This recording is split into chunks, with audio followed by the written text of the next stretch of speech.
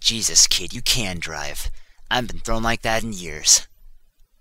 The inspector told me what happened. I came looking for you. You're a fighter, kid. And a friend. Don't be sorry, Speed. I'm sure that if your brother was here, he'd be immensely proud of you. For trying to make a difference. From what I've read, that's all he tried to do. It doesn't matter if racing never changes. What matters is if we let racing change us. Every one of us has to find a reason to do this. You don't climb into a T-180 to be a driver. You do it because you're driven. You asked me to tell you why you should keep driving. Well, I'm sorry, Speed. That's for you to figure out.